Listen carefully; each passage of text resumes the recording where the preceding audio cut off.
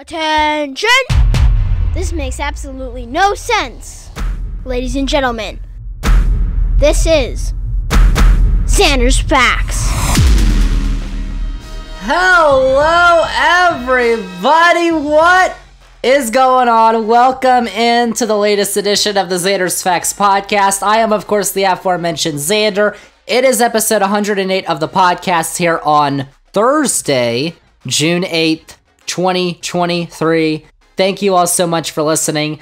And listen, I know we usually do our podcasts on Wednesdays, but we're doing it on Thursday this week for a very big reason, which I had no idea was going to happen. But we're talking about soccer this week.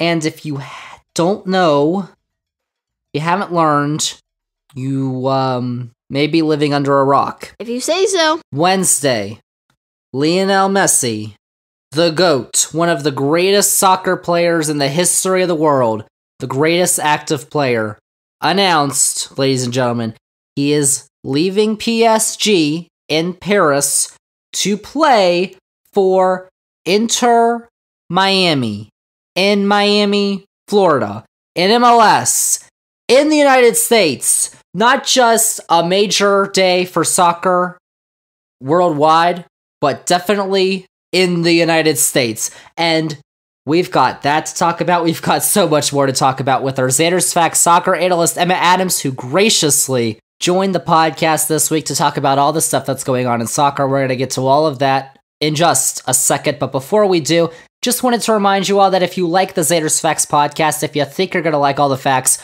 on this week's edition, remember to follow this podcast, download this episode 108, rate and review the podcast, and check us out on all the socials. You got Twitter, Facebook, Instagram, TikTok. I'm on all those at Zander's Facts. That is Zander with a Z. And most importantly, remember to tell all your friends. We like to call it around here, spread the facts. Zander's Facts Podcast. Tell all your friends about the podcast, about the newsletter, Zander's Weekend Facts. It is a recap of the week's top headlines. It comes out every Sunday morning. It's free to sign up. Do so in the link in this episode's description. And check out the Zander's Facts link tree because it has all the Zander's Facts links that you need for the podcast, for the newsletter, for all the facts.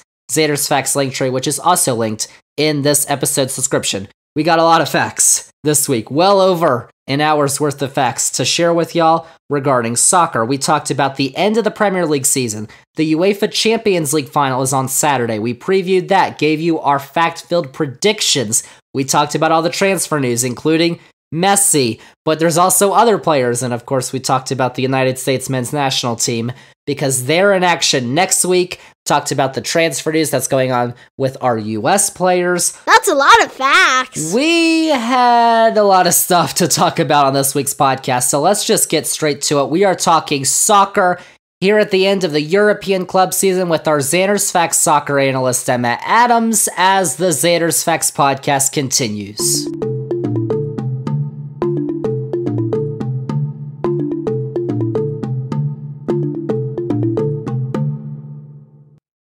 Zander's Facts. All right, everyone, welcome back to the Zander's Facts podcast, episode 108. Y'all, this is like maybe the most excited I've ever been recording a podcast because as you all know, we're talking about soccer this week. We got a lot of stuff to talk about in the world of soccer. The European club season's wrapping up. Transfers are going on. Champions League final. We got to recap the Premier League season. We got to talk about the U.S. men's national team because they're playing next week.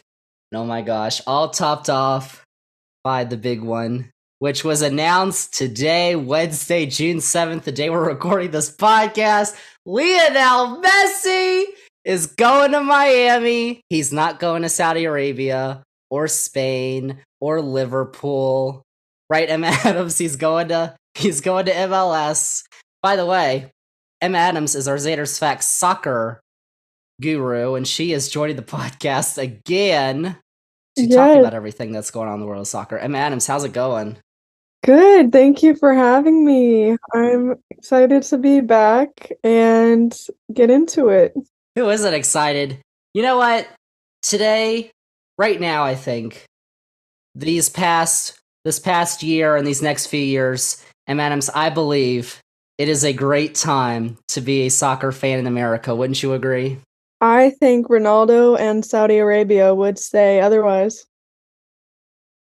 What do you... That doesn't make any sense. What are you talking about? Did you not read his comment the other day? He said, in the next 5 years, the Saudi Arabia League will be the best, will be like up there with all the leagues, and everyone's going to Saudi Arabia. Only Messi's coming to the MLS. Messi, the biggest name in the world. Ronaldo and Benzema are both. Benzema is old.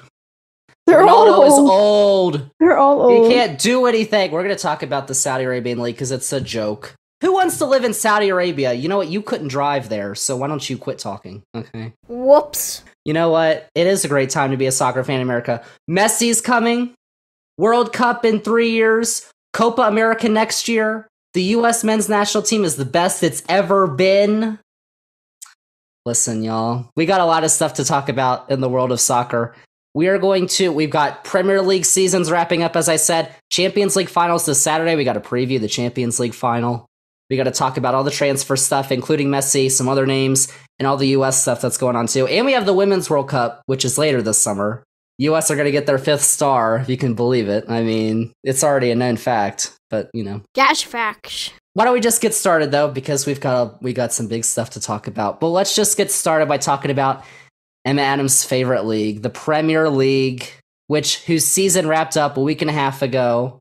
Manchester City, as predicted, by the way, by both of us last year in July on this podcast, Manchester City won their 7th Premier League championship, 9th in the top division in England with 89 points. But let me tell you something, Em Adams, it was not a certainty that they were going to win this year, because Arsenal were leading the league for 248 days, which is like 93% of the season. And then, you know what? Arteta. They fumbled. No. It was bad. What happened? I mean, they were doing so well. And then, you know. I think it's the pressure that got to them. They can't, when you have someone like City on your back and you're a club that hasn't normally been this good in the past while, Arsenal have, they normally finish like, anytime I thought of Arsenal, they normally finish 5th. Like they were consistently like good, but not good enough, you know?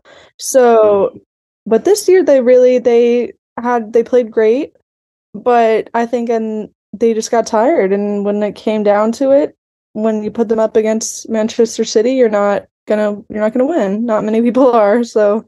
Actually, like in the game they played against Manchester City, that was like, it was a couple months ago, but everybody was like, this is the title decider. And you really don't get those in the Premier League because they don't have playoffs. Mm-mm. But that happened, and Manchester City kind of blew them away. So you're like, 4-1. But listen, Arsenal were the first. This was the first time this year that Arsenal reached 50 points at the halfway point of the Premier League season. Like, not even the 2003-04 team that didn't lose a game in the entire season did that. And they still fumbled the bag. Yeah. But, you know, I mean, the inconsistency is almost like comedic because we're going to take the last 5 games, right? So you beat Chelsea. Arsenal beat Chelsea. Great. Well, it's not hard. They beat Newcastle. That's a good game. Mm-hmm. That's 2 Champions League sides. You lose to Brighton. And not only do you lose to Brighton, but it's like 3-0. And it's like, okay, but like Brighton are good, but like still, that shouldn't happen if you're about to win the league. And then you lose to Nottingham Forest. Like that was just like the real, wow. Tricky trees. And then at the end, you beat Wolves 5-0. Like all is good. What didn't matter though. It didn't matter. No. They tried, they gave it their all. They will contend next season, but they may have a new player next year who may help them out. Something today. What? The Europa Conference League. West Ham. Declan Rice. No, I'm not talking about Declan Rice. I'm talking about Declan Rice. They want Declan. They want him. He's not really that. Yeah. Who are you talking about? We'll talk about him in a little bit on this podcast when we talk about U.S. men's national team. But Arsenal kind of fumbled the bag. City, of course, were like, all right, thank you very much. And they won the league. They also won the FA Cup last Saturday against Manchester United. They scored in the first 13 seconds of the game. Whoa. And so they've done the double. But, as we're going to talk about in a bit, they can do the treble. If they win in Saturday's Champions League final, which we're going to preview in a second. But we've also, in the Premier League, there's 4 Champions League spots for next year. Manchester United and Newcastle also clinched Champions League spots. I don't know if y'all remember, but beginning of the season, I did my top 20 Premier League clubs, which have changed considerably. Newcastle was 20th because of the oil money. Money is money. At the end of the day, they use that money. So, well, I feel like we've realized that just throwing money at the problem, like Chelsea's done, isn't going to really help you. No. They're actually really good. Yeah. And so they're going to the Champions League next year. But one team that didn't make the Champions League is Emma Adams' favorite, Liverpool. They clinched Europa League, though. I mean, there's another team that didn't clinch anything. That is a team that you like. Who? Chelsea. I don't like Chelsea. No way. No. I don't. I hate them with a passion, actually. Well, I think considering that Liverpool were mid-table halfway through the season, clinching anything, even like being Champions League debate, like being in the mix was good for how the season was shaking up. But obviously, everyone was disappointed. It was inconsistent, like Arsenal. It was just back and forth. And next season, there'll be a lot to build on.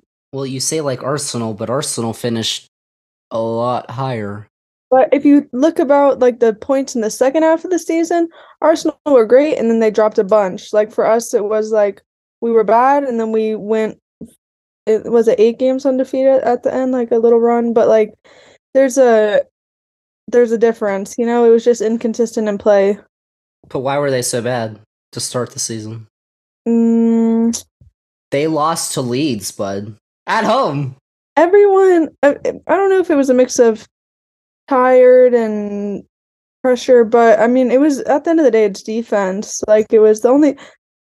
Like Alisson deserves everything of the year. He's like everything of the year is him. Like he's the only reason we did okay. But it wasn't the midfield and the defense really. The people like Trent, Virgil.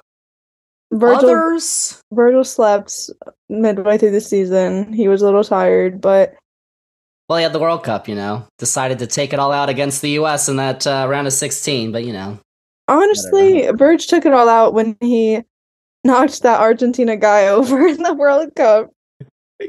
That was funny. That made me like him so much. But I just think, I don't know, we've got a lot of work to do, but obviously we finished on more of an upward slope, so. No. Okay. Jurgen might leave, but okay. Jurgen's not gonna leave. He might come over across the pond.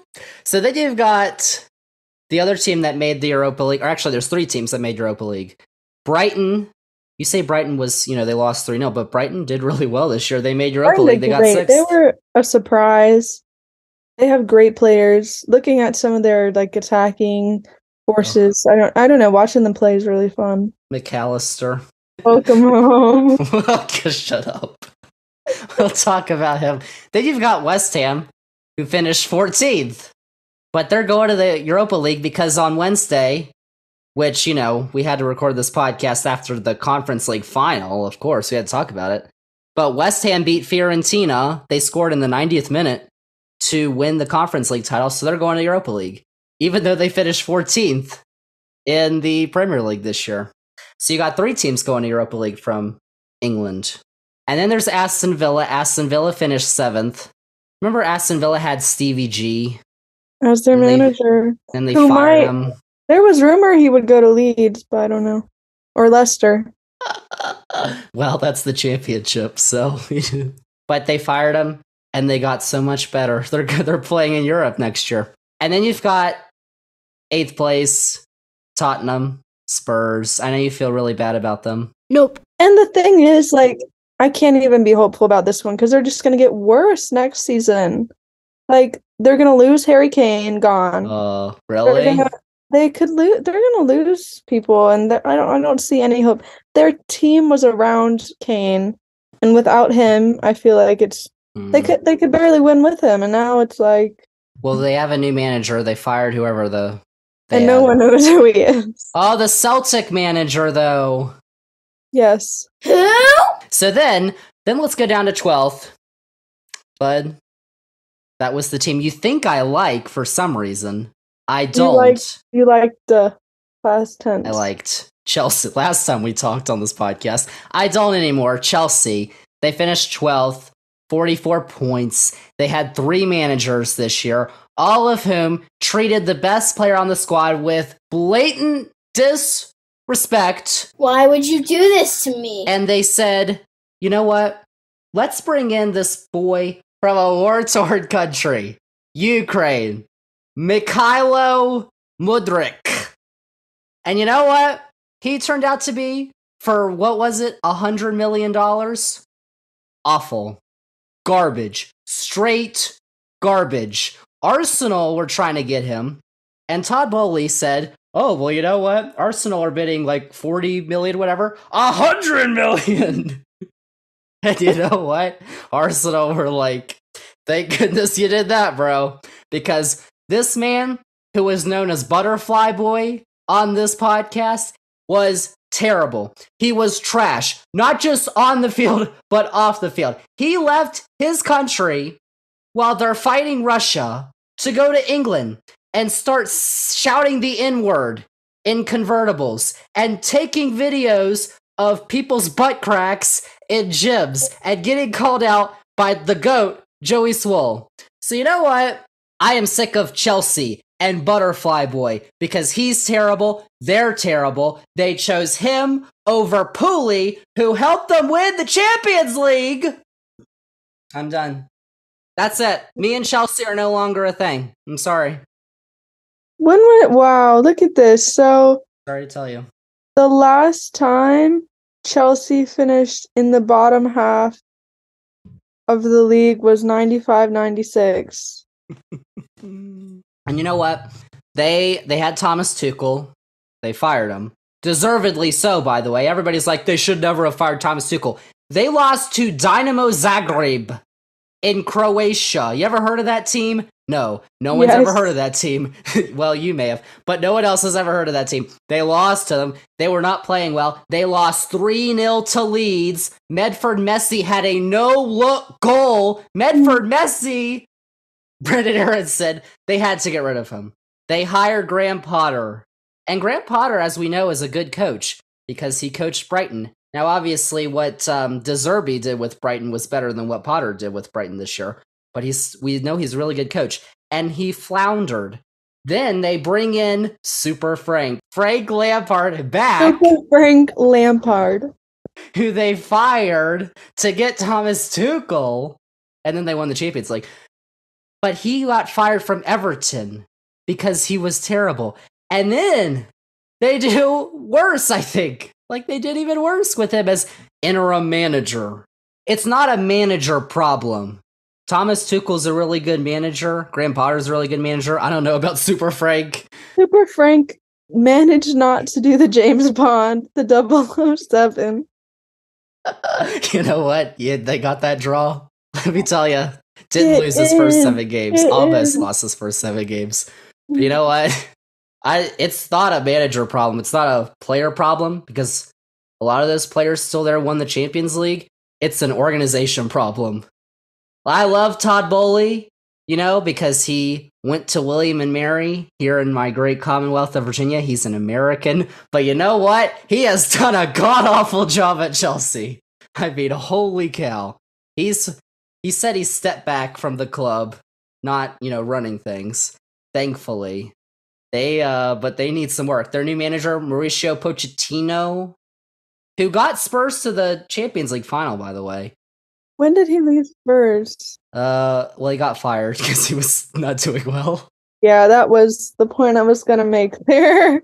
Then he went to PSG. PSG, it's a rule, by the way, they cannot keep a manager for more than 2 seasons. That's the rule at PSG. They just got rid of their manager after a year. Thomas Tuchel was gone after a year. Pochettino was gone after like a year or two. I don't... They like to keep it fresh. That Qatar money, let me tell you.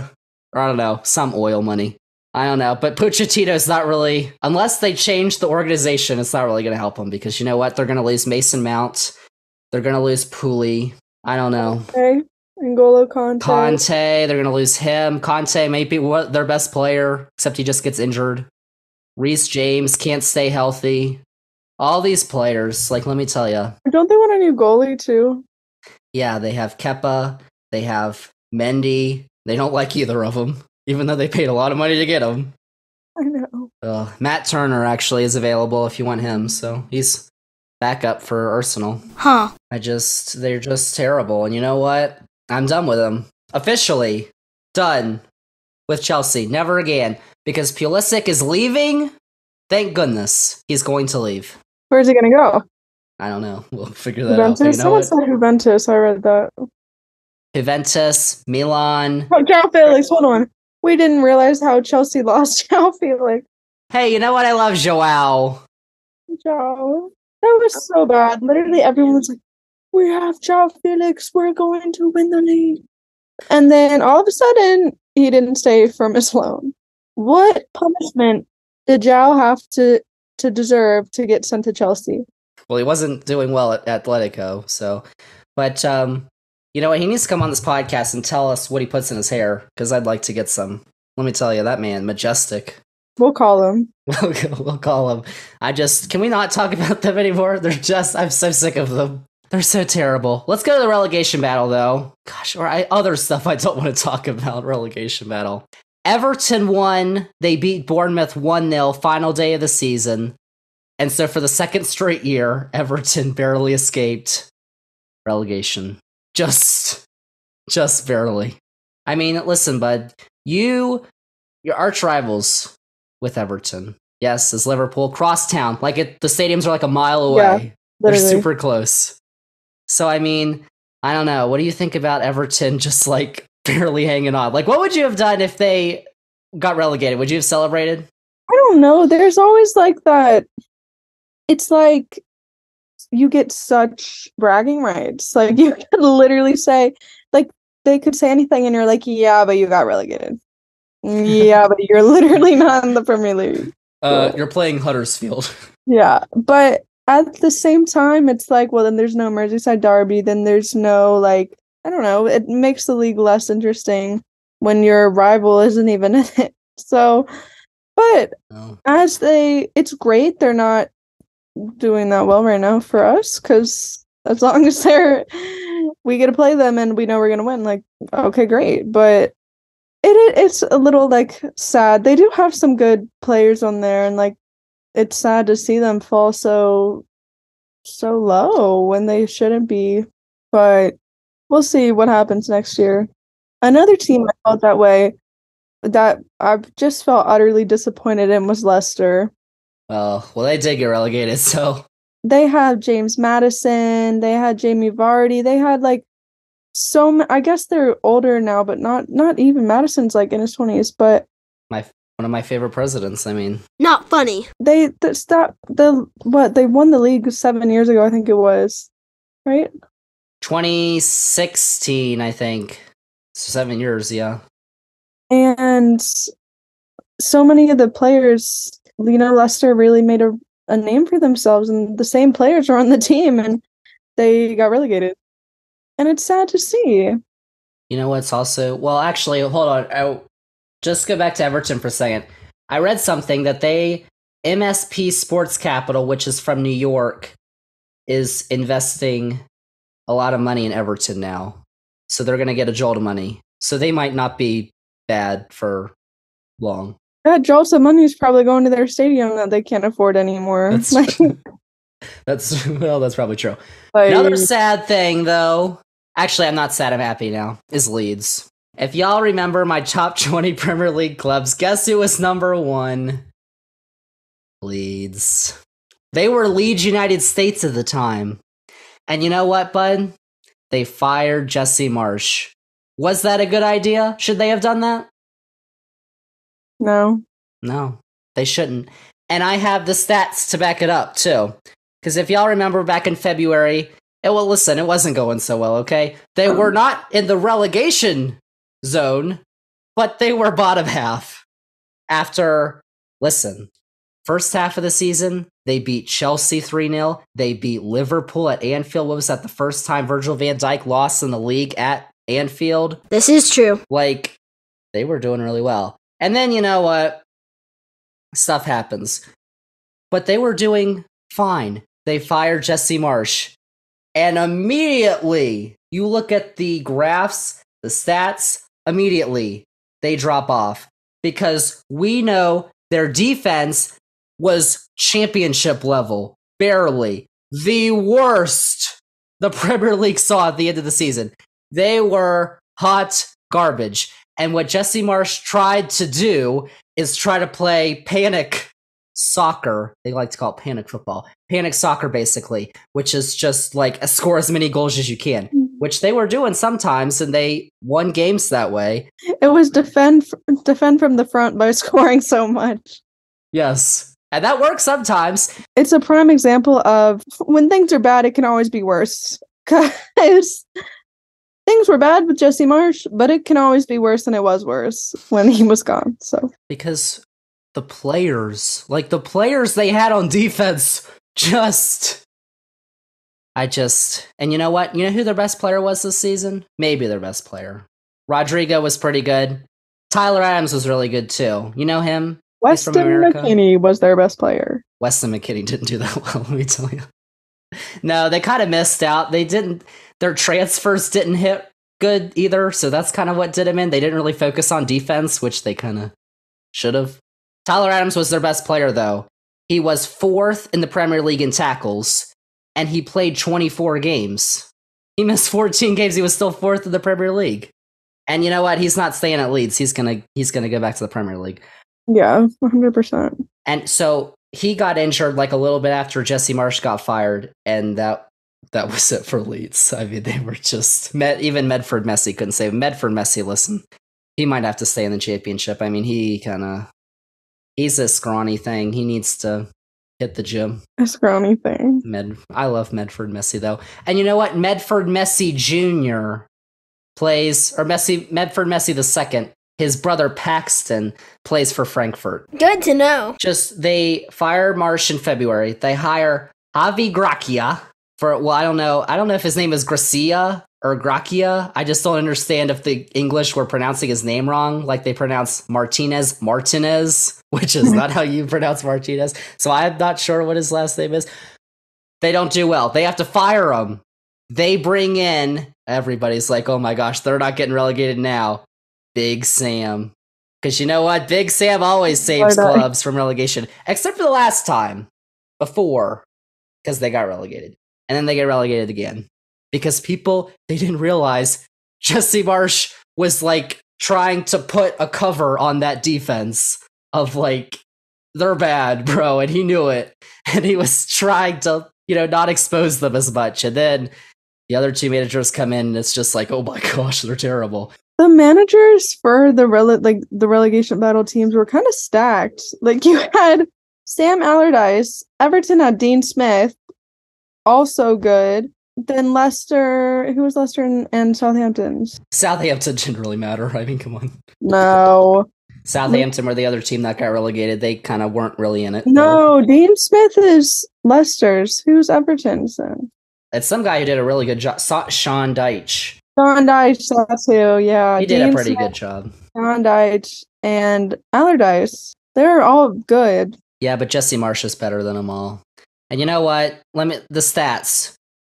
Jesse Marsch was manager for 20 games. Leeds played another 18 without him. They had 34 goals against them when Marsch was manager. That's not very good. They had 44 without him. That's terrible. Expected goals per game. Under Marsch, 1.4. Without him, 1.1. Expected points in the league. The league rank with Marsch, 12th in the league, which is, not that great. But without him, 17th. Points per game. Under Marsch, 0.9, which is not that great. Without him, 0.72. Points versus the big 6 clubs with Marsh. 6. Without him, 1. That's a lot of numbers. Like last year, you remember last year, everybody, all the Leeds fans were like, how could they fire Marcelo Bielsa? He's a club legend. They were going to get relegated. Jesse Marsh saved them from relegation last year. They had no points against the big 6 clubs last year. In the first half of the season this year they had 6. Yeah.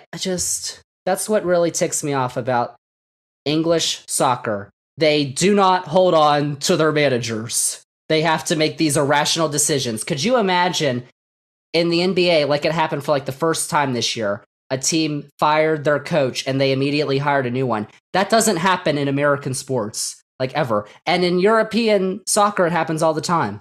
I mean, look at Chelsea. They're on like their 3rd manager of the season. Well, Pochettino technically is their 4th. But Yeah. oh, listen, I just can't. Leeds, they sabotaged Adams. They made him get injured in practice. I know it deep down in my heart. Know it. They fired Marsh. They're no longer Leeds United. Their fans have been horrible to us Americans. So you know what? Good riddance. I'm sick of you, Leeds United. Number 20 on my now favorite Premier League clubs. Sorry. That's blasphemous. So so the teams are relegated. The teams that got promoted, though, as we wrap up our Premier League talk, which has gone on way too long, Burnley, who are managed by Vincent Kompany, Man City legend, Sheffield, and Luton. Luton Town, bud, let me tell y'all. So, little thing, last year's promotion playoff, which features the 3 through 6 teams in the championship, the EFL championship, the second tier of soccer in England, who tried to get up. So in the final last year, Nottingham Forest took down Huddersfield Town to advance to the Premier League. US men's national team goalkeeper Ethan Horvath was a member of Nottingham Forest. He didn't play in the final, though, but he was a member in that playoff final last year. He was loaned to Luton Town for this season, and you know what? He ended up starting in the promotion playoff final, which went to penalties. And you know what? Luton won. So 2 straight years, my legend. I'll have to see the stats on whether he saved the penalties or they... No, well, mind tricks. You know the mind tricks. You know how it goes. Right. Horvath has been in the playoff final. He's won it for 2 straight years. Nice fact. I love that man, by the way. If y'all remember the 2021 Nations League, he saved that penalty against Mexico. That man is a U.S. men's national team legend, and he's like 22 years old. And if reports are correct, Luton have the option to buy him permanently. So it's possible he could be their starting Premier League keeper next year at Kenilworth Road, which I don't know if y'all have seen the pictures, but the 10,000 seat stadium, like a college basketball arena, is bigger than Kenilworth Road, and it's surrounded by homes. I think that's going to be intimidating in a way for away fans. Oh yeah, you gotta go through somebody's yard, somebody's house to get in. Yeah. So they're gonna have to do a lot of improvements though this summer to be ready for the EPL. Like they're saying, like the first few games might have to be on the road for them because they're gonna have to do like a lot of work. It's rough. We're done with the Premier League though. We're gonna preview the UEFA Champions League final, which takes place on Saturday though, between Manchester City from England and Italy's Internazionale, also known as Inter Milan. It is the first ever competitive competition between these two sides, Adams. Did you know that? I didn't. They've only played twice before in friendlies that took place over 10 years ago. July 31st, 2010, Inter won 3-0 in Baltimore. Oh, no. The next year, exactly 1 year later, July 31st, 2011, in Dublin, Ireland, Man City won 3-0. It's a fact. Wow. Can you believe that? That's like a fact you're not going to hear anywhere else. No. To be honest. Last year's let's just talk about these two teams real quick, though, because last year's champions were Real Madrid. What a final that was last year. I remember that final where they banned all the Liverpool fans. That was pretty cool. That was so sad. They all got their money back. All the fans got, like, abused. That was a tragedy. Imagine if, like, you're playing and, like, you know, your family's in the crowd and, like, the supporters are being abused. Okay. So Real Madrid were taken down by Manchester City in the semifinals. It was a rematch of last year's semifinal matchup, if y'all remember, because last year Real Madrid's Rodrigo scored 2 late goals, like the 90th minute and the 91st minute, to force the second leg of the semifinal in extra time. Karim Benzema, we'll talk about him a little bit in a minute. He hit a penalty in extra time to advance to the final. And then this year, after there was a 1-1 draw in the first leg of the Bernabeu, City, they crushed Madrid in the return leg in Manchester 4-0. Behind 2 first-half goals from Bernardo Silva, then they had 2 second-half goals from Akanji and Alvarez. And then, previously, before that, in the round of 16, Man City took down Leipzig 8-1, 7 goals in the second leg, and they beat Bayern Munich 4-1 in the quarterfinals. So Man City are advancing to their first Champions League final since, but this was back when I liked this team. 2021, their 1-0 loss to Chelsea. That was my first game as a Chelsea fan. I remember I was like, Pulisic plays for this team? That's their only previous Champions League final appearance, by the way, so this is just their second ever. The Citizens, is their name, are one of 20 clubs who have been to a Champions League final but haven't won it. Can you name all 20, Adams? No. I don't think so. But 3 other clubs have been to multiple and haven't won. That's Atletico, who have been to 3, Reims, who have been to 2, and Valencia have been to 2. Manchester City are also one of 4 English clubs who have been to a Champions League final but lost it.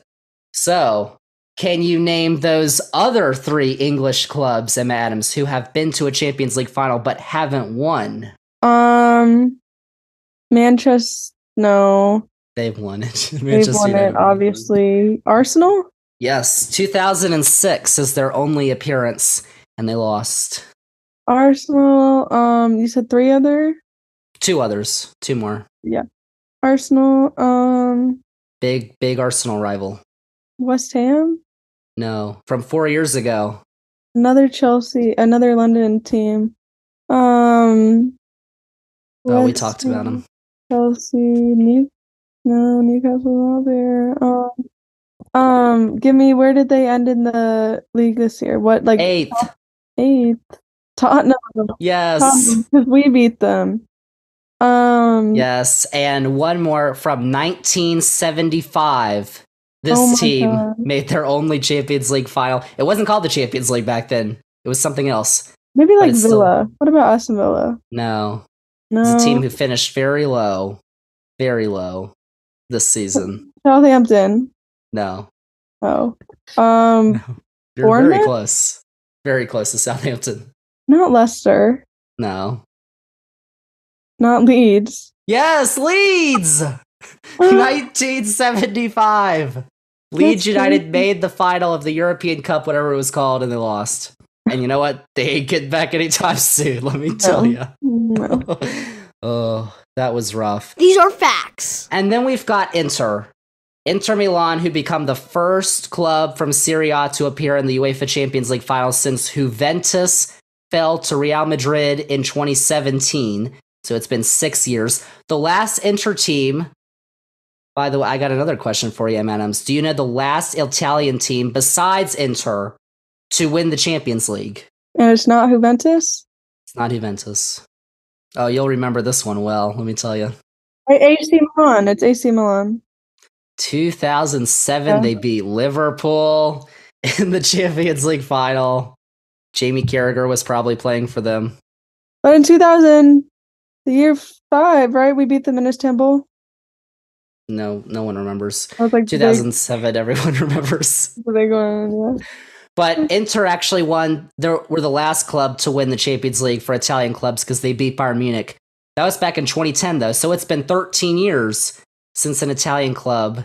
And by the way, Serie A was the only league to have teams in all 3 European Cup finals. Champions League, Inter. Europa League, Roma. Conference League, Fiorentina. Wow, that's impressive. How about that? Serie A back on top? As someone who was just in Italy yesterday. Oh, for Christ's sake. The whole atmosphere everyone is so excited. Like, everyone is watching soccer. Jerseys. People are wearing jerseys literally everywhere. Is that not normal? It was just like more like hyper. Like, we would talk to everyone and they were like, oh my gosh, like, we're big Inter fans. Like, we're so excited for the final. We met someone who's going to Istanbul for the Champions League final. Wow. Like, it was crazy. He was like showing us all. He went to the semi against AC Milan, and he was showing us all the videos and like was like, look, like, this is like they're a bit like the Red Devils, because when they played like home and away, it's the same stadium, but one's like, it was the really San Siro.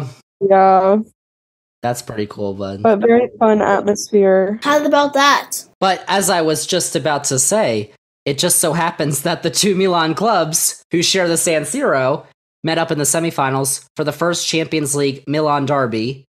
Do you know what it's called in Italian? No. The Derby della Moldinina. What? Probably said that wrong. Yeah, probably. But first Champions League Milan derby since the 2005 quarterfinals. But if you watched it, it was pretty clear from like kickoff who was the better team. And even Rafael Leao was they didn't play one of them. He wasn't in the first leg, so everyone was like, second leg, he's coming back, we're gonna win. No, it was very clear. It was a one-sided game. 3-0 on aggregate, so Inter advanced to their 6th final overall. So you've got Manchester City and Inter Milan. And for Manchester City, you've got, of course, their manager, Josep Guardiola, Pep Guardiola. I got confused, like, when I watched the Champions League before and they showed him and they showed his name, Josep Guardiola. I was like, who is Joseph? Yeah. But that's his real name. I didn't know that. It's Pep. Pep Guardiola he's looking to win his final major trophy at Manchester City. He's won everything else except for the Champions League. He's previously won the Champions League, though, with Barcelona in 2009 and 2011. Then you've got Inter Milan's manager, Simone Inzaghi, who has never been to the UEFA Champions League final as a player or a manager. He managed Lazio in Italy from April 2016 until summer 2021, which is when he went to Inter. So it's his first time ever at the Champions League final. But when you talk about the two teams, of course, you got Manchester City. No surprise who was at the top of the scoring sheet. That would be Erling, who netted 36 goals during Premier League play this season, which is the most goals in a season in the history of the Premier League. This is true. You know, whatever. You know. Harry Kane scored in 26 matches this year, which is tied for the record with Andy Cole from Newcastle back in 1993-94. And that's like Tottenham even had a bad season and Harry Kane still breaking records. And then Phil Foden was second. He had 11 goals. You don't like Phil? No. He plays for your country. I don't know, not a fan. He's had his same haircut for I know. all his life. Terrible haircut. And then Julian Alvarez netted 9. That's for Premier League. For the Champions League, Haaland had 12 goals. And then Alvarez and Bernardo Silva and Riyad Mahrez all had 3 each. That's just insane, though. Like, you don't play that many Champions League games, and he had 12 goals. He's a whole different human. And then for Serie A, Inter were led by the World Cup winner, Lautaro Martinez. He had 21 goals. Lukaku, who we don't like on this podcast, had 10. Why? Because he used to play for Chelsea? Yeah, and he was terrible, and he would just stand there, give me the ball, and then he'd turn around, shoot it in front of 12 people. He is rumored to be dating Megan Thee Stallion, though. So oh, God. You heard it here, Emma's Facts. That's depressing. And then Edin Dzeko had 9. Dzeko actually led Inter with 4 goals in the Champions League, and Martinez, Lukaku, and Nicolo Barella all had 3. So, Bud, we took all that stuff put aside. Both these teams have already clinched Champions League play for next season. Man City already finished atop of the Premier League. Inter finished 3rd in Serie A, along with Napoli, who won the league, which was pretty cool, Lazio, and AC Milan. So, but it's time to make our predictions. we've got, well, I think I know where you're going with this. But Man City on DraftKings are minus 475 odds. Inter are plus 330, which means, if you don't know, City are very heavy favorites to win. M. Adams, who you got winning Saturday's Champions League final? Here it comes! As much as I would love to see Inter Milan win, like for so many reasons too, I think it's probably going to be a landslide for City. And that's not trying to sell Inter Milan short either, because they're a great team and they've made it far in their own league, and this season, like, it's a big accomplishment. But at the end of the day, like, if you put anyone against this Manchester City team, it's gonna be heavily favored towards City. Like, it's nothing personal. If it was every team, I would say City. The only team I would question is Real Madrid, and they beat them. So yeah. I think I'm gonna agree with you. I think I'll take.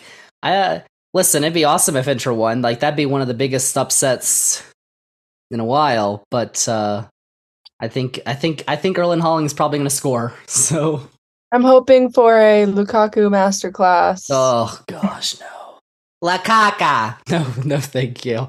So, if you want to watch the final, it is this Saturday, 3:00 p.m. Eastern in Istanbul on CBS, Paramount Plus, and Univision. But the pregame show starts at 1:30, and I will be tuning in for the pregame show, let me tell you. Another reason for everyone to want Inter Milan to win is because... I found this out from Men in Blazers. Men in Blazers, please let us on your show or partner with us. Don't beg. Please partner with us. Quit whining. It's because some City fan already got a tattoo of the treble. Like, he's already tattooed. 2023 treble champions Manchester City with the 3 trophies on his leg. Oh no. Everyone, please help Inter Milan win, and so all City fans can be embarrassed. Thank you. That's just, I mean, why? Why would you ever do that? I mean, he literally jinxed it for everyone. Why would you get a tattoo before it happened? Or at least keep it quiet so we don't know. Now you're gonna be like, oh, we're under pressure. This man got a tattoo. No. Before we move on, though, I feel like we should give a shout out to the this is weird, but the television network that is airing the Champions League final, CBS. I said the pregame show starts at 1:30, which you're going to want to watch because that studio show that they have, it's a stacked lineup.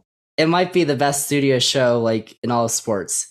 Kate Abdo, Thierry Henry, Jamie Carragher, Micah Richards. Like, I don't miss a second. Like, it's amazing. I love them. Gosh. And you know what? What CBS has done, I think, for soccer in America has been awesome. Not just the Champions League, not just the fact that they put the Champions League final on big CBS, like with the biggest reach in the country. They put midweek, like on Tuesdays and Wednesdays, they put midweek games on CBS.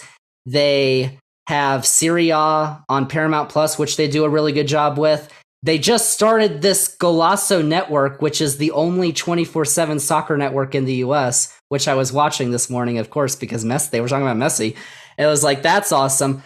Like, compared to, well, NBC has done a really great job with the Premier League too, so not including them. But like ESPN and Fox, who do okay. But CBS has blown them out of the water. Like, they do an amazing job. And this has only been the past few years that CBS has even gotten into this. Like, the growth that they've made is incredible. But also, yeah, like you said, NBC, obviously NBC Universal owns Peacock, which has been a big branch of watching the Premier League. And like right now, Peacock and Paramount Plus is like where you watch soccer in the US. So it is, another streaming service. But it is really good, and they've got more soccer we're going to talk about in a little bit. Oh my gosh. Get ready. Moving on, we've got big transfer news to talk about, Adams, because we have to start with the GOAT. The greatest, maybe, of all time. There's others, Pele, Maradona. Alexis McAllister. No. It became official on Wednesday, Emma Adams. Lionel Messi, one of the greatest active player, one of the greatest to ever play the game, is coming to the United States. Not just to chill and hang out, but to join Inter Miami in MLS, as was first reported Tuesday night. Then we had the big-time reporters on Wednesday. Guillaume Balaguer, Fabrizio Romano, here we go. We got the here we go. I mean, that was official.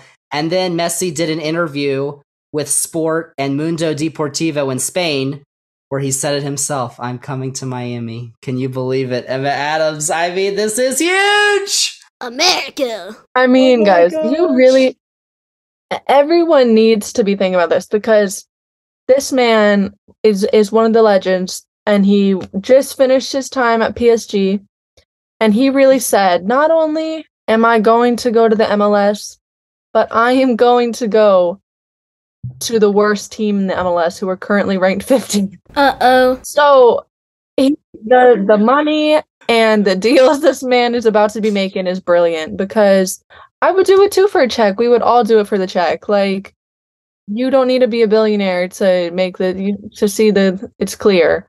But, I mean... Well, listen, if he wanted the check, he'd go to Saudi Arabia. He's still making a check. Yes, that's true. So, it's crazy. I don't know where Inter Miami is getting... I don't know where any club is getting this money. I don't think I want to know. Well, it's a lot of, Inter Miami may be a club, but, there's also MLS, and there's also Adidas, and there's also Apple, and all the league partners. So all that money's not coming from Inter. But listen, there was an offer from Al Hilal in Saudi Arabia, which was reportedly as high as 3 years, $1.6 billion with a B. And he said no. Which... why would you want to live in Saudi Arabia? Like, when you're already a billionaire and you're like 1.6 billion to compare to however many millions he's making in the US, and he gets to live in Miami and gets a bunch of brand deals that'll probably end up making 1.6 billion anyway. So it's listen, y'all. Florida may be garbage, but it's at least better than Saudi Arabia. Might as well be tan and be in fancy Miami as well. So the only other option Messi had, though, was his longtime club of Barcelona in Spain. Like, I don't think people realize he joined them when he was 13 back in 2000, and he stayed there for 21 years. And he probably would have gone back if Barcelona weren't idiots. Like, they have all these financial troubles. They couldn't get a deal done. And Messi was like, I'll read you some of the quotes from his interview. But, like, he was probably going to go back there. And they just... I don't know what's wrong with them. Well, here, So he did that interview with Mundo Deportivo Wednesday, June 7th in Spain. And a bunch of the quotes, so I'll just read a bunch of them here for you. He said, quote, if it had been a matter of money, I'd have gone to Arabia or elsewhere. It seemed like a lot of money to me. The truth is that my final decision goes elsewhere and not because of money. Unquote. But with we all know it's because of money. Well, that's funny. He also said regarding Barcelona, quote, I really wanted to return to Barca. I had that dream, but after what happened 2 years ago, I didn't want to be in the same situation again, leaving my future in the hands of someone else. I wanted to take my own decision, thinking of me and my family. I heard reports of La Liga giving the green light, but the truth is that really many things were still missing in order to make my return to Barca happen. I didn't want to be responsible for them to sell players or reduce salaries. I was tired. I love to be close to Barcelona. I will live in Barcelona again. It's already decided, he says. I hope to help the club one day because it's the club I love, unquote. He goes on to say, though, quote, I received bids from other European clubs, but I didn't even consider those proposals because my only idea was to join Barcelona in Europe. With Barca deal collapsing, I wanted to try something different now in Miami. Unquote. quote. And then, you know what? Barcelona decided to put out a statement, which read in part, quote, President Joan Laporte, who is the president of Barcelona, understood and respected Messi's decision to want to compete in a league with fewer demands, further away from the spotlight and the pressure he has been subject to in recent years, unquote. Disgusting! I mean, yeah. Like, well, what are you gonna trash him on your way out? Like, bro, Inter Miami is gonna be a bigger club than Barcelona in 10 years. Whoa. There's no pressure when you're already the bottom of the league. They are. They're 15th in Eastern Conference. They're second worst in entire MLS. LA Galaxy is behind them. LA Galaxy. They have 15 points. Sad. I know. They just fired their manager, Phil Neville, brother of Gary. They lost to DC United last Saturday in Miami, or in their stadium's in Fort Lauderdale. By the way, their stadium is like really small. Like they're planning to open a new stadium by the airport, but a lot of this, like, the tickets are going to go crazy. Like they could put the games in Hard Rock Stadium, which is where the Dolphins play, 70,000 seats or whatever, and it would sell out probably. No, it would not. Oh, yes, it would. No. Yes, it would. People are going to go crazy. People who don't care about soccer are like, I'm going to go see Messi play. Like, and not in a stupid friendly, like this Premier League Summer Series. I'm sorry, y'all. It's stupid, okay? I'm not paying $100 a ticket to go up at the rafters of FedEx Field to watch Fulham play Chelsea. And it's not even their A team, it's their C team. Like, yeah, Pulisic's not going to play. He's not going to be there anyway. I'd rather pay. Well, listen, y'all. I am going to the DC Miami game July 8th. So, Messi, if you are listening, July 8th, I know you probably aren't going to play, but even if you just went. Or be there. But if you just went there, Messi, I would love you forever. What are you talking about? If you want to do that. But, like, I'd rather pay, however, probably 4 times as much now to go watch Messi in an MLS game that's actually competitive and not some silly international friendly that we have in the summer. So you know what? I think they could sell out Hard Rock Stadium. Because a lot of people, let me tell you, madams. No, like in Atlanta, Atlanta United plays in Mercedes-Benz Stadium where the Falcons play. They're going to open up the upper level. Charlotte FC plays at Bank of America Stadium where the Panthers play. They're going to open up the upper level and they're probably going to sell out. So we'll see. They will. I'll bet you like $1 million. Deal? Deal. $1 million. They will. Let me tell you. But you talk about the Messi deal. MLS has these weird salary and roster rules, so it's kind of, junky. But they got help from Adidas, who makes the kits for MLS. Messi's an Adidas athlete. From Apple, who, listen, Apple broadcasts MLS exclusively beginning this year. We talked about it on this podcast. MLS Season Pass is their new subscription service, which I did a podcast on like a little bit ago. Around the world, like England, Italy, China, and the US, you buy MLS Season Pass. That's the way you watch Apple. You know how many people in Spain, in England, in France, or wherever are going to buy MLS Season Pass because they want to watch Messi? No, it's not going to be 0. It's going to be a lot of people. In the US too. So Apple's like, you know what? That sounds like a pretty good idea. Yeah. So they're going to get a lot of money. And he'll reportedly receive an option to buy a stake in an MLS club once he retires, which is what David Beckham did, if you don't remember. David Beckham, he took his talents to LA Galaxy in 2007. He exercised that option to get a stake in Inter Miami. True that. And you know what? We saw those pictures like a week ago of David Beckham at PSG in France. What do you think he was talking to Messi about? So you know what? That could be awesome. And you know what? If people buy MLS Season Pass, then they can watch the other 28 teams too. 29 when San Diego joins in 2 years. Listen, y'all, it's going to be amazing. Here comes a fact. I will make the claim right now that today, Wednesday, June 7th, the day of recording this podcast, is so far the biggest day in the history of soccer in the United States. Wow. Until we win, Copa America next year and the World Cup in 3 years. But for now, biggest day in the history of soccer in the United States. Truly believe that, because what Messi's going to do is people are going to watch Lionel Messi. People who don't even care about soccer are going to watch him at Miami. And people are going to be like, oh my gosh, this game of soccer is pretty cool. There you go. It is, M. Adams. It is. It's really cool. It is. I mean, gosh, I'm so excited. We have to move on, though, because we have other stuff to talk about, including some other transfer news. Jude Bellingham, who plays for Dortmund, a previous Liverpool target, is heading to Spain to Real Madrid for a reported $120 million plus transfer fee, signing a contract until 2029. Why are you crying? That is so much money.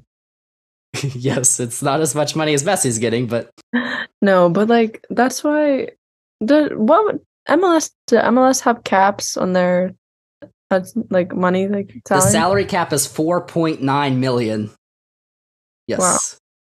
But it's all the roster rules are so weird. Like he's not getting the bulk of his money from Inter Miami. He's getting it from Apple and Adidas. Yeah. Yeah. Okay, but yeah, obviously not many clubs can front 120 million on one player. So Fenway Sports Group? Cannot. No. Oh. No, we have no money. Well, no money. $42 million for Brighton's World Cup winner Alexis McAllister. Confirmed with a here we go from Fabrizio Romano. I heard 35. Maybe euros or pounds or whatever. Pound sterling, yeah. Well, you transferred over. It's $42 million. But for one player who is a World Cup winner, that means we have 80 million more to spend before we even hit the Jude Bellingham limit. But you love Jude plays for England. I do, bro. I love him. He's best friends with Trent. Well, why didn't it happen then? I bet Trent was trying to front the transfer himself. He probably said, look, here is 100 million, but they just wouldn't let him. Not the best negotiator, lives with his mom, He does, it's true. Humble beginnings. Humble beginnings. Okay, but you also talk about Madrid. They're also reportedly very invested in another English star who we talked about, Tottenham's Harry Kane. And if Harry Kane isn't available, Kai Havertz is reportedly another option. You know how I love my King Kai. Guaranteed. Oh my gosh. Overrated. King. He scored the goal in the Champions League final. They won because of him. 2 years ago. He's a great man. The King. Oh my gosh. Speaking of Chelsea, N'Golo Kante is leaving England for Saudi Arabia because he's joining Al Ittihad for over $100 million. Real Madrid's 35-year-old Karim Benzema is also joining that club. He's going to earn nearly $200 million per season for the next 2 years. And Ronaldo's, of course, there too. But this, why would you want to live in Saudi Arabia? I mean, gross. Gross. This all seems like, remember a decade ago when the Chinese Super League was trying to buy all these old players? That's what it seems like. I mean, it's not going to catch on. Ronaldo, shut up. You don't want to be there, okay? You're just getting paid a lot of money. And there's rumors that Suarez might leave for Inter Miami as well.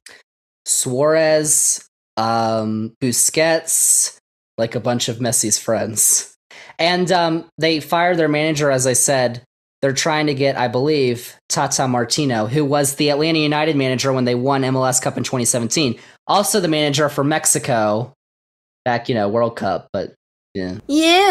They could probably listen, they could still make the playoffs, and because MLS Cup has playoffs, Yeah, and football. Can the top 9 teams make the playoffs in the conference. So interesting. They could still win the league, bud. I mean, so that's all the transfer stuff. Now, finally, let's go to what we're all excited about. M. Adams is really excited right now. U.S. men's national team. America. Oh my gosh. Our beloved U.S. men's national team They're back in action next week. The CONCACAF Nations League returns. It's the big one, y'all. The CONCACAF Nations League. Y'all remember 2 years ago? That was basically, well, I think we had you on previously. But 2 years ago, in June 2021, that was like our big introduction to the wonders of the U.S. men's national team on this podcast. Because I think that game against Mexico in the CONCACAF Nations League final, which was 3-2, extra time thriller, Pulisic penalty. Pulisic! Buries it in the upper 90! Ethan Horvath saves a penalty in like the 128th minute. Guardado from this spot. And he's denied! Horvath with the save of his life! That was like what turned me on to soccer. And you know what? It was amazing. And that was where we got our big introduction on this podcast to the U.S. men's national team. This year, though, that was the first ever edition of the CONCACAF Champions League. This year's the second edition, and the U.S. play Mexico in the semifinals.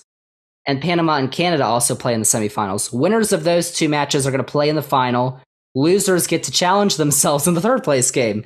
So the semifinals are on Thursday, next Thursday, June 15th. Panama, Canada is at 7 Eastern. U.S. Mexico is at 10 Eastern. The final is then going to be played Sunday, June 18th at 8:30 p.m. Eastern. Third place game kicks off before that at 6 o'clock. All those matches are going to be played at Allegiant Stadium in Nevada, which is home of the Raiders in NFL. And all those matches are going to air on Paramount Plus. Another shout out. So, M. Adams, how many goals are the U.S. going to beat Mexico by? 0. What? Did I lie? Yes, they're going to beat Mexico. This is like the worst Mexico team in 30 years. Okay, then I'll go with 2-0. Very good. Oh, 2-0! We love a good 2-0.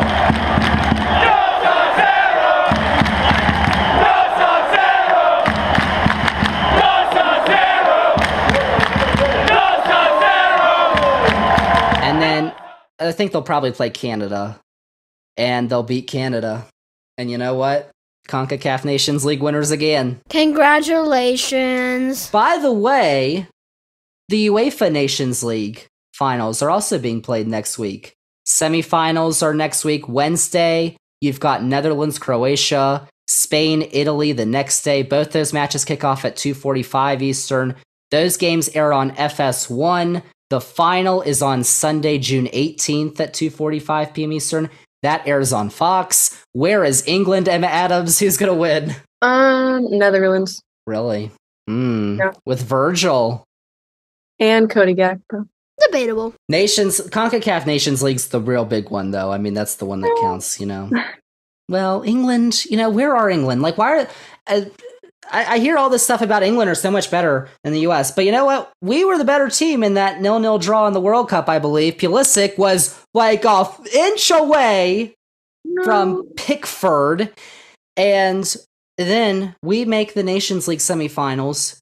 England doesn't. Wow. Aren't there more teams in the Euros than the CONCACAF? Oh, no. CONCACAF has like 100 because all those little tiny islands in the Caribbean are their own country and their own team.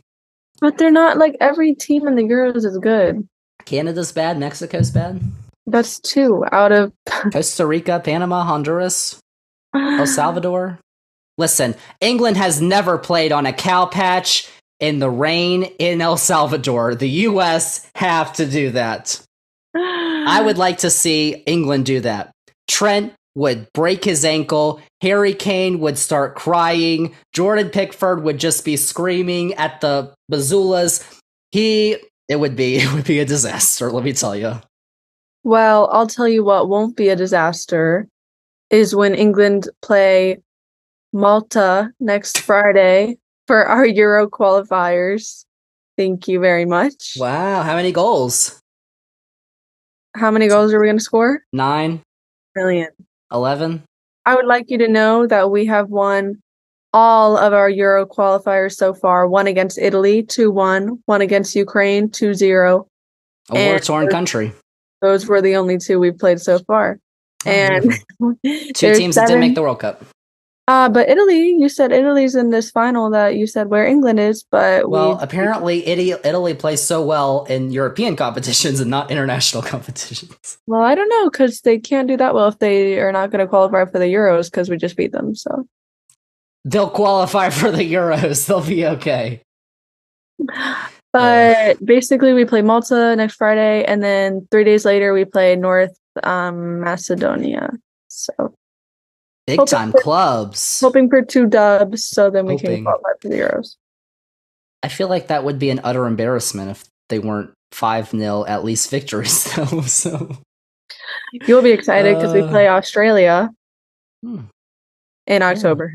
Oh, the Socceroos! I love the Socceroos. I know you do. Let me tell you. But I'm not done with the U.S. men's national team because, listen. I was. Well, I don't care. Nations League, they have got the CONCACAF Gold Cup after the Nations League, which takes place, it begins June 24th. It's played in the U.S., as it always is, because CONCACAF doesn't want to host it anywhere else. I don't think anywhere else could host it in, our region. The final is played on July 16th, though, just before the beginning of the Women's World Cup at SoFi Stadium, which is home of the Rams and the Chargers in Los Angeles. The U.S. is going to face Jamaica, Nicaragua, and a team TBD in the group stage. Nicaragua, let me tell you, Jamaica, tough teams. Qatar is also in the CONCACAF Gold Cup for money. And of course, Panama, Canada, Costa Rica, Mexico are among the other notable teams. And all those matches are going to air on the Fox networks later in the summer. It's probably going to be the B team for the U.S. or C team, just like it was 2 years ago. But you know what? We still beat Mexico's A team. So you know what? Give me a break. We'll see. They are. And then, bud, there's also the manager situation for the U.S. because I know you love, what's his name, Southgate, but we didn't really love Greg Berhalter. His contract ran out after the World Cup. Anthony Hudson, who was the former New Zealand manager and Colorado Rapids manager in MLS, he was the assistant. He was an assistant at the World Cup. He was the interim manager for the first half of the year until he departed because we found out on Tuesday he loved Qatar so much during the World Cup, he's decided to move there. He is the new manager at Al Markaya in Doha. Listen, he got the bag. I mean, he got the bag. Ugh. So now we have a second interim manager, BJ Callahan, who was also an assistant under Berhalter. He's never been a head manager, though, for a major club. He was assistant for Philadelphia Union, though, for 5 years before he was assistant for Greg Berhalter. But Callahan has been confirmed to manage the team during the Nations League and the Gold Cup. So, listen, if we could beat Mexico with our second interim manager, listen, man. The U.S. need a little help about finding managers. Well, okay, let me tell you, I got an explanation for why this has happened, okay? Because I know you remember all the Gio Reyna drama. Yeah. Well, so the director of football, or the sporting director, Ernie Stewart, he left back in January to become the director of football at PSV Eindhoven in the Netherlands. Mm-hmm. Matt Crocker, who was the former Southampton director of football operations, was hired back in April. He won't start full-time until August, though. So they're still, but they need a sporting director. And they got one, so now they have to figure out, a manager. He also, though, oversaw Southampton's academy from 2006 to 2013, oversaw the development of players like Gareth Bale, Alex Oxlade-Chamberlain, Luke Shaw, James Ward-Prowse, guys who are pretty good. Well, Oxlade-Chamberlain just got sold. Whatever. He also has some international experience. He joined the FA, England's Football Association, in 2013. He was the head of teams coaching, working with then under-21s manager, Gareth Southgate, and then a director of elite development, Dan Ashworth, who's now the sporting director at Newcastle. And during his run overseeing the youth teams, he oversaw the under-15 through 20 teams. Through 2020, the U17 and the U20 teams won their World Cups in 2017. The U19s won the Euros that year. So, he didn't do a bad job, even though England is, And in The Athletic, when they did their write-up about Crocker, they wrote, quote, sources who have worked closely with Crocker describe him as the perfect fit for U.S. soccer because of his experience in building up sporting infrastructure and implementing a strategy and culture, unquote.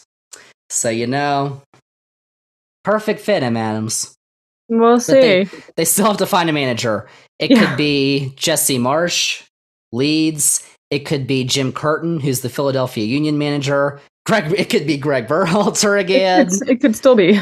Ulisic's okay. Matt Turner was sitting next to him, though. He was like, really? But, there's also Jose Mourinho, who might want to leave Roma.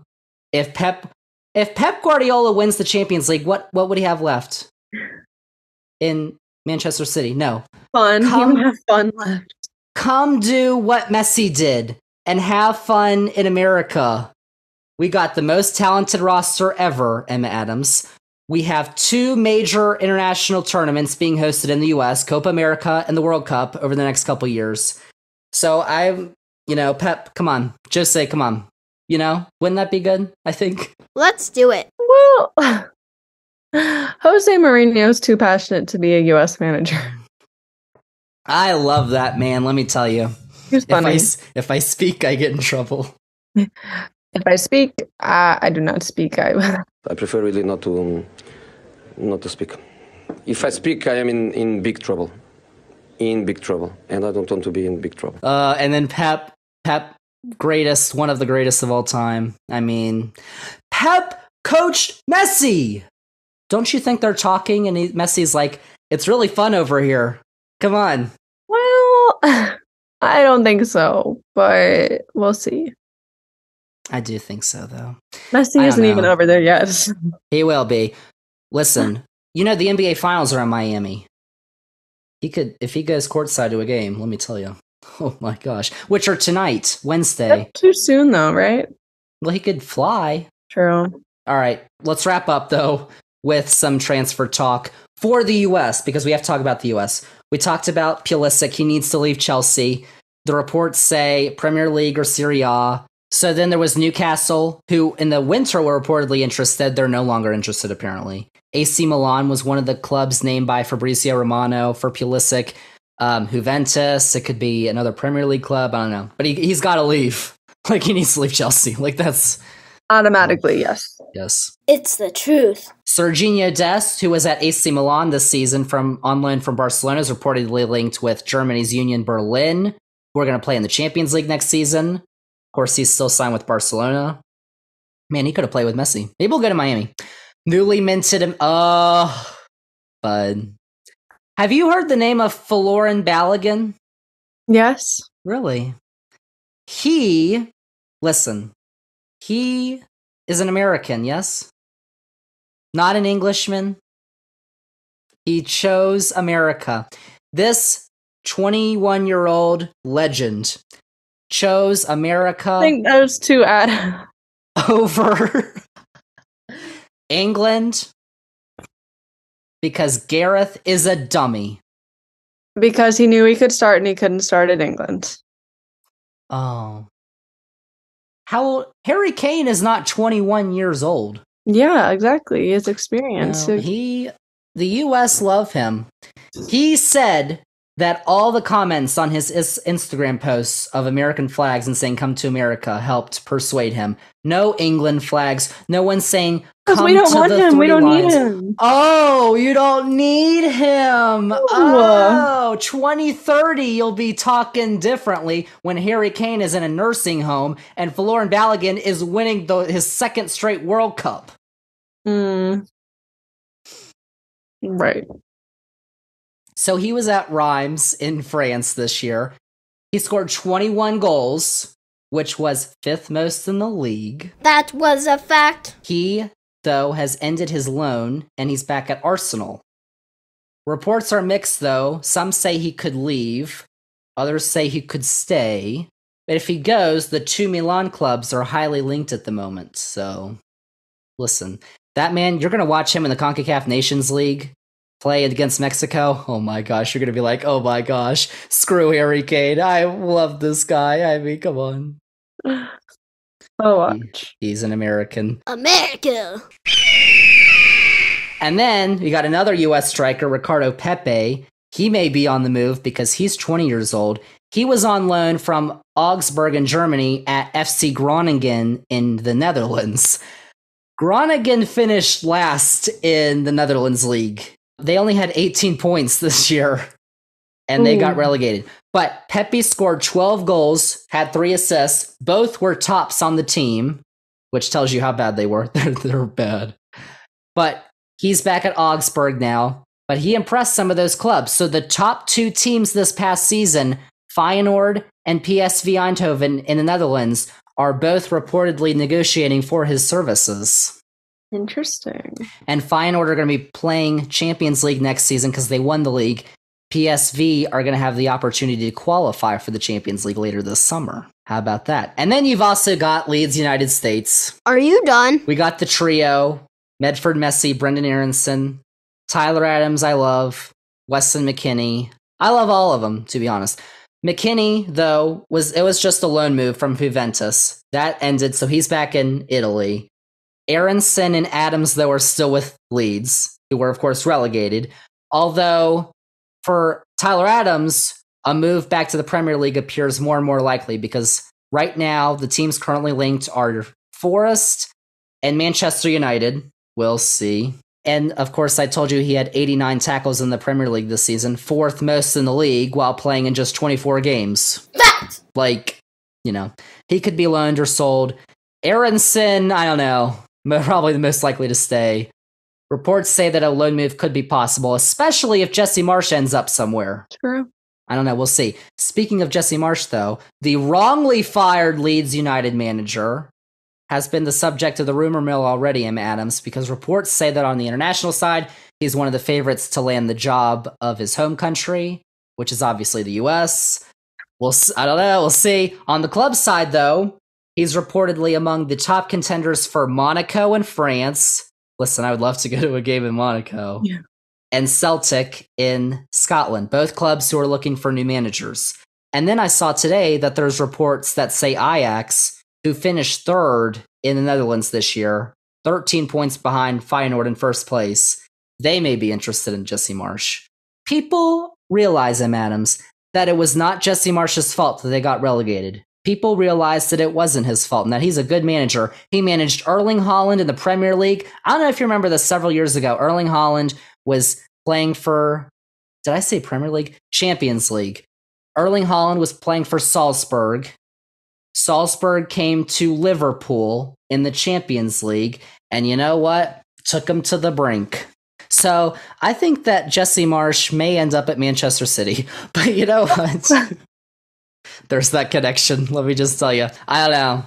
But I don't know if you all follow Zander's Facts on TikTok. Shameless bug. I did make a recent TikTok highlighting the disaster that Leeds United were once Jesse Marsch left. It had all those stats that I had in there that I mentioned earlier, so Go check it out. I'm just saying. Where's he going to go, Em Adams? I'd love for him to go to Monaco. That'd be really cool. I'd like to live in Monaco. That would be nice. I don't know where he's going to go. Probably to a club, though. I don't see him going international anytime soon. Well, if he's offered the U.S. job, he's not going to say no. And you know what? They may offer it to him, so. Depends how. You never know. I guess not. So, that's basically all I got, bud. We are going to do another podcast next month, right? Yes. Women's World Cup. The Women's World Cup. We had the Men's World Cup back in the winter. U.S., But, listen, our Stars and Stripes, our ladies, looking for their record 5th star and a 3rd straight Women's World Cup victory in Australia and New Zealand. They're not going to get it. Listen, bud. Oh, really? No. Who's going to then? England. Really? Don't England have, injuries they have to, they're They losing do. people? Someone, broke their leg. Well, you can't play soccer without 2 legs, so, The U.S., though, in their group play Vietnam, Portugal, and the Netherlands, which is a 2019 finals rematch. And the other top contenders that I found are England, Germany, Sweden, France, Spain, Australia, Canada, and Japan. So, whatever. Exactly. But there's one true contender, and it's the team that's won 4 Women's World Cups. England has won how many? 0. Thank you very much for the answer. Oh my gosh, I'm looking at the times. 5:30 a.m., 4:30 a.m., 7 a.m. That's great. So, okay, the U.S. play, I believe, Portugal at 3 a.m. We're streaming that game. Okay. Yes, 3 a.m. Eastern. Seriously? Okay.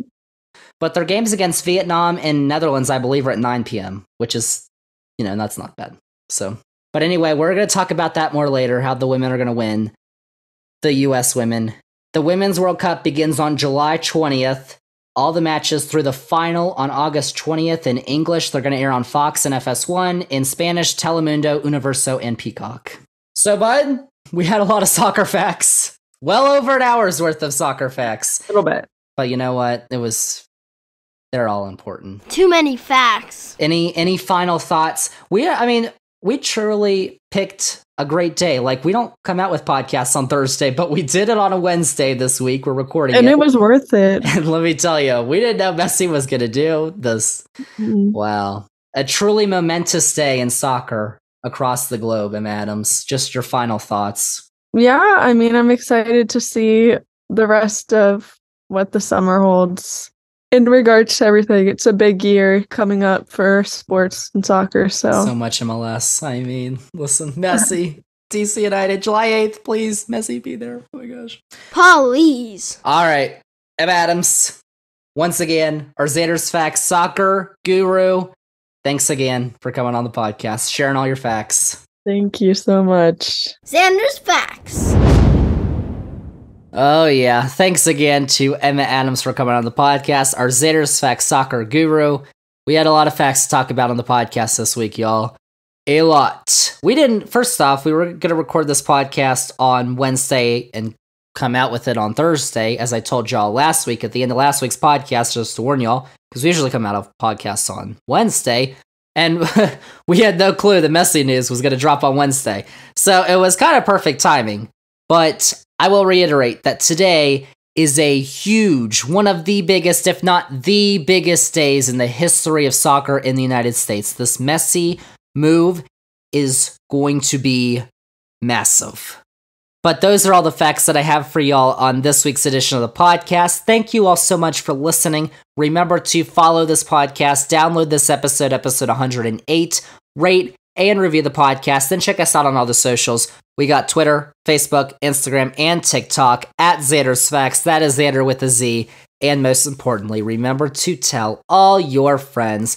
We like to call it Spread the Facts. Zander's Facts Podcast. Tell all your friends about the podcast, about the newsletter, Zander's Weekend Facts, about Zander's Facts on YouTube. All of our new episodes get posted to YouTube, including this one with a nice background. You can watch it so nice. Subscribe and check out the Zander's Facts link tree. It has all the Zander's Facts links that you need. So that's it with episode 108. Episode 109. Of course, more facts are coming up next week on the usual day, on Wednesday. So be sure to tune in on our regular day, Wednesday, June 14th, for the next episode of the Zander's Facts podcast. But that is it. That is a wrap on episode 108 of the Zander's Facts podcast. Thank you all so much for listening, and we'll see y'all with episode 109 next week.